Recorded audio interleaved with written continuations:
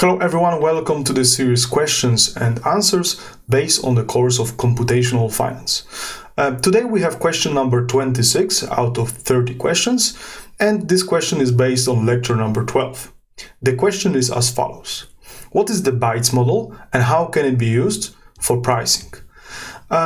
The Bytes model is an extension of the stochastic volatility model of Heston, which actually is given here. So if we forget about this, this term involving the volatility and also the one which is boxed here, then we have just the Heston model, and then we have two elements. We have a part which comes for the Poisson process and also some drift correction. And this drift correction, it's related actually to this part and comes as the martingale correction. The derivations for this correction you can find in the lecture notes. If we go back here to the meaning of what is the purpose of this kind of type of extension, we will see that we have exponential to power j. J is normally distributed with mean mu j and sigma j, and variance sigma j squared. So it's normally distributed jump. Then we take the serialization of this jump, and then we take exponent of it, and then we have a -1. And then this element shows us the magnitude of a jump, and then this part tells us whether jump happened or not. And this part is driven by Poisson process. So Poisson process has either the event happens or doesn't happen, and then we have a magnitude, the jump event. So some jumps can be small, some jumps can be large, and this part tells us about when the jump would happen.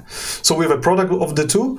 This jump part is independent of Poisson process. So in the Bytes model, the jump add-on, it is uncorrelated of Brownian motion. So it's basically just independent jump component that is added on the top of the Heston model. The reason why what's independent, it's actually because of the characteristic function. If we have characteristic function of a Bytes model, we can actually easily see that it's just a product of the Heston model and the jump component. So this is the meaning. If you would like to correlate the two, that becomes very, very difficult task of correlating Poisson process or jump part with Brownian motion. For that, characteristic function will be much more involved to be derived. What is the motivation for this process? So we understand how this process is derived. We have some correction, deterministic correction for the drift, and then we have a Poisson process with the jump. But what is the added value of this type of model? And actually what happens is that in people, when researchers start investigating the Heston model and its flexibility in terms of calibration to the market data, they realize that the Heston model is not able to calibrate options with extremely short maturity. So options expiring a week from now or even a month from now, then there's a big discrepancy between flexibility of the model, the Heston model, to the market data. So in the market, we will normally see a lot of skew that Heston model is not able to generate. And that skew actually can be added.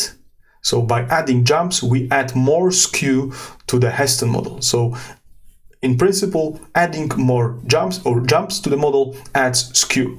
What is also very interesting that the jumps added to the Heston model, they are very active initially. They add a lot of skew to the model, and then they kind of diffuse. So at the end, the model converges to the Heston model, and you can easily see that in the lecture number 12, where I have analyzed that, and also in the corresponding book. So that's the main motivation. And of course, if we change this generator, so this generator J, it's not necessary to consider to be normally distributed as it is done by the Bytes model. You can try with different type of distributions, and you will see there will be impact on the skew, and different distributions will have this impact different.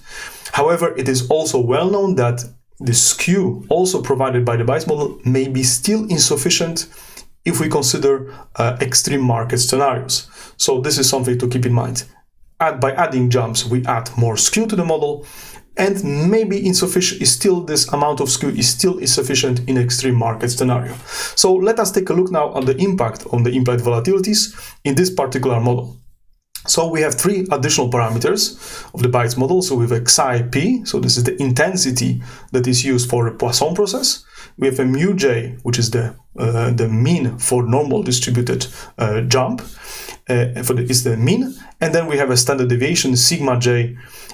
We also here consider different values. So in the case of intensity, we see that increase of intensity increases the level and also adds more smile, more curvature. So it's not really adding additional skew.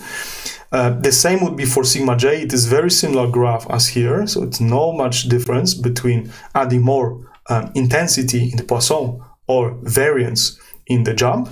However, there's much more interesting situation once we consider the mu j, so the mean of the jump.